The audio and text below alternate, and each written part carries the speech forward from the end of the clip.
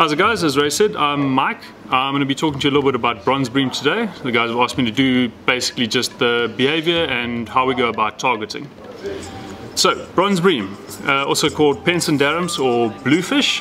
The scientific name Pachymetapon grande, which means thick forward. As you see with the bronze bream, much like a lot of the other fish in the genus, got a very fat head right in the front. Grande obviously being large, and that refers to it being the biggest fish out of that genus. In terms of the fish itself, basically if you want to sum it up, it will be an East Coast angler's galjoen. So a lot of the guys in the Cape targeting the galjoen, we have the bronze bream as our alternative. They inhabit more of the inshore waters, so right close within a casting distance, normally sometimes even closer. And they often get confused with the blue Hottentot, which is also called the copper bream. Now the difference between the copper bream and the bronze bream is obviously the overall shape of it. There's a slight stripe under the copper bream's eye, and the tail shape of the copper bream is a lot more forked, as opposed to the bronze bream's got a bit more of a beefier tail, if you want to call it that. Okay, feeding habits. Bronze bream are herbivorous fish, which means they in essence are grazers. So much like a cow, they're going to be eating all the vegetation. Now what they really enjoy eating is the red and green algae, which as soon as you find that, you know exactly how or where the bronze bream are going to be, because they feed on that as the tide comes in. They're very partial to a pushing tide, and that's when they come in and use their sharp teeth. If you've ever seen a bronze bream mouth, they've got very sharp incisors right in the front, and that's for gripping and ripping the weed off of the rocks. Now they also do eat the little crustaceans and tiny little amphipods that occur in that, so that's how we assume that they'll then take a prawn bait instead of us having to resort to using actual pieces of weed. As Dean Pretorius once described, there was a vegetarian with a taste for flesh. This is obviously how it goes. Shallow water, ideal location, stuff where you get a lot of rolling water, so there's a lot of oxygen in the water, makes it a very favorable spot to target them, but they have to be near rocks, because that's where all their food is based. So as they migrate up and down the coast, you do sometimes catch them on a pure sandy beach, but the rocky ledges is where you're going to want to target them specifically.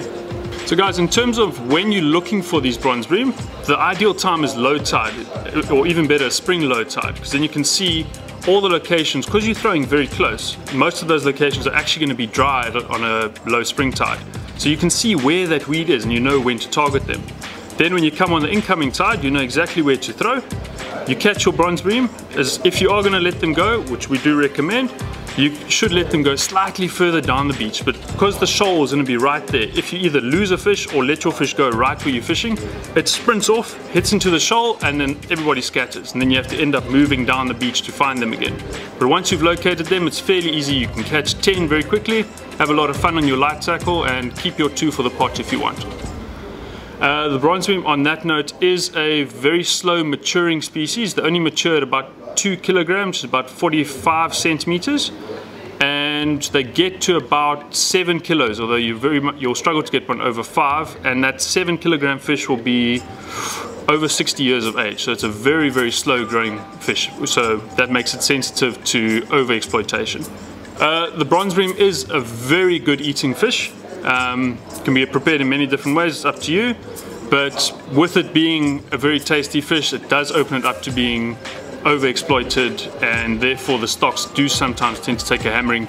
Guys, in terms of all your fish species, but in this week's particular the bronze bream, a very good book to get hold of is Coastal Fishes of Southern Africa. It's by Phil and Elaine Heemstra, and in the book they cover all your fish species you're likely to come across, from the sharks right at the front through to bony fish in the back, and they give you a good summary of everything, including similar species, which is a very nice touch that they've done. So if you catch a fish, you don't know what it looked very similar to that, you can often get a similar species that it could be, and you can look into that.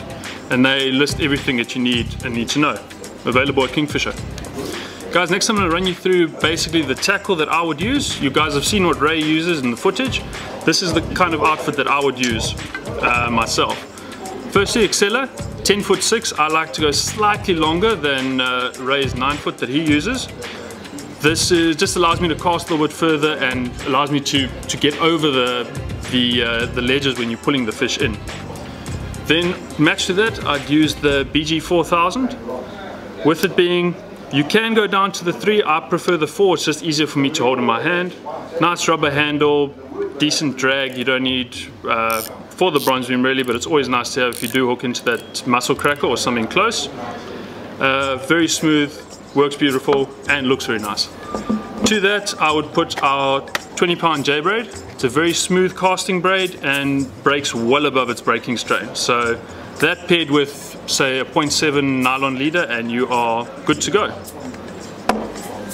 So that's all from me today, guys. I highly recommend you get your light tackle, get out there, take your family with if you want, if you don't want to get away from them, and go out and experience bronze beam fishing. It's a lovely way of spending time at the beach, and it's also a lot of fun on this light tackle.